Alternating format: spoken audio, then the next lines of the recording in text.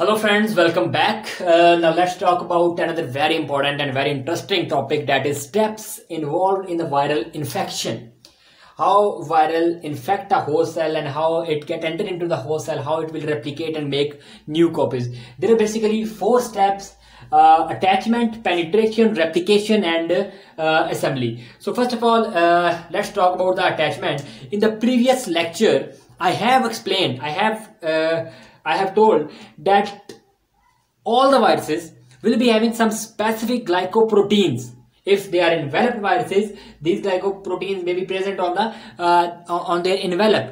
If they are naked viruses, obviously they will not be having envelope. So these specific proteins will be present on the capsid. These are the specific proteins that will help the virus for attachment on the host cell. And these proteins make the virus very specific.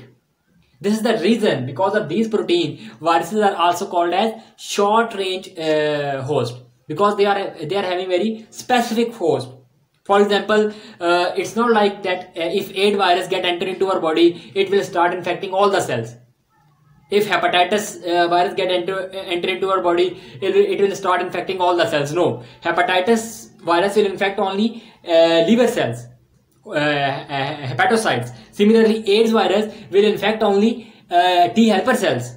Similarly, coronavirus will infect only cells present in the respiratory tract, pneumocytes, liver, lung cells. Why this is so? So because these receptors, these glycoproteins, they can attach their specific receptors present on the host cell. For example, AIDS will be having specific CCK receptors. CCK receptor that are present on the T helper cells.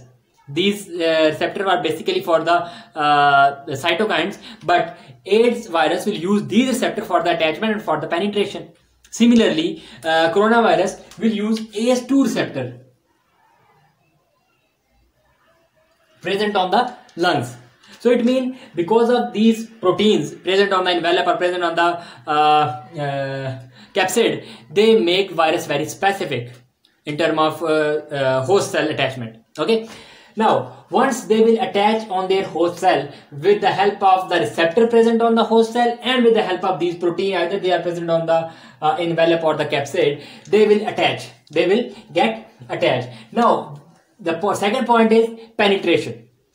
And penetration basically vary from type to type. For example, in case of bacteriophage, who are basically viruses of bacteria.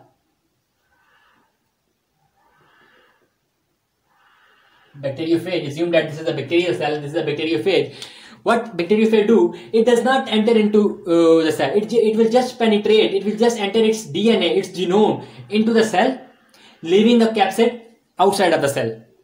Okay, but in case of animal cells, what happened when enveloped or naked virus will attach over the host cell with the help of its glycoprotein, there will be endocytosis. There will be a endocytosis. In this way, endocytosis will take place and whole capsid along with the genome, it will get entered into the host cell, and this structure will be called as endosome. Endosome. Similarly, enveloped virus, they will also fuse with the cell membrane and they will get entered into the cell. Now this endosome will fuse with the lysosome, and endosomal and lysosomal enzymes will degrade these capsid proteins. They will degrade these proteins and they will release the genome into the cytoplasm. Now genome can be DNA, it can be RNA depending upon the types. I have explained in the previous video that there are lots of viruses who are having double-stranded DNA. Some viruses have single-stranded DNA, some viruses have double-stranded RNA, some have single-stranded RNA. So depending upon the type of virus who is entering into the host cell, they will release the genome. For example, they will release their DNA, or if they are RNA virus, they will release their RNA into the cytoplasm. Now the process of replication will start. Replication will also depend upon the type of virus. For example, if it's a DNA virus and it has released their DNA into the cytoplasm, now most of the DNA, there are few exceptions as well, but most of the DNA viruses, they will enter their DNA into the nucleus of the cell. and into the nucleus they will make copies of these DNA and they will start replicating. And from the DNA, early gene and late gene transcription will take place. What is early gene and what is late gene? I will explain when I will discuss one by one all types of viruses. Okay. Now what will happen? Virus will attach. It will get enter into the cytoplasm. It will release its genome. If it is a DNA virus, DNA will get enter into the nucleus. Here the replication of the virus, replication of DNA will take place. Multiple copies of DNA will be formed, and then the transcription of those genes on the DNA will take place, and different RNA will be formed. Now what will happen? This RNA will come out of the nuclear pore and it will attach on the ribosome present in the cytoplasm. When the translation will process of translation will take place, and different protein will be formed. Now what similarly, if this was the RNA virus, RNA will not enter into the nucleus. It will simply, if it is a positive RNA, I have explained in the previous class, positive RNA are those RNA that can directly attach on the ribosome of the host cell and they can start the process of translation. While the negative RNA, for example, assume this is a negative RNA, it cannot directly attach on the ribosome. First, it need to convert into messenger RNA or positive RNA. For example, this is 3' to 5' RNA. So with the help of RNA-dependent RNA polymerase, 5' to 3', a complementary strand will be formed, and this complementary strand will be a positive strand. Now this strand will be able to attach on the ribosome, and the process of translation will start and the protein will be formed. The enzyme which was needed to make negative strand to positive strand was the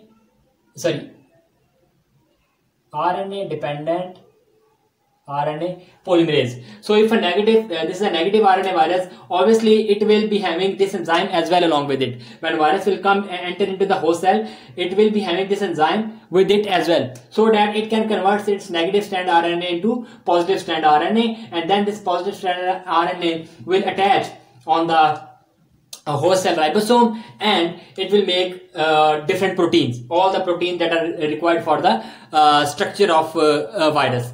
Now what will happen, either it is an RNA virus or if it is a DNA virus, when the proteins, all the required proteins will be formed, now there is a process of assembly. Now these proteins will assemble and a complete viral will be formed. Now this viron will go out of the cell and it will start infecting nearby cells. So this is the process by which a viral infection take place. Okay, these are the 4 steps: attachment, penetration, then replication, depending upon either it is DNA or RNA, and then assembly, and then it will go out and infect the nearby cell. These are the 4 simple steps. I hope you like my video. In the next video, we will talk about the all types of viruses one by one and their replication in detail. How double-stranded DNA virus replicate, how single-stranded DNA virus replicate, how single-stranded, double-stranded RNA viruses replicate. All their process will be discussed. Stay with me. Thank you so much.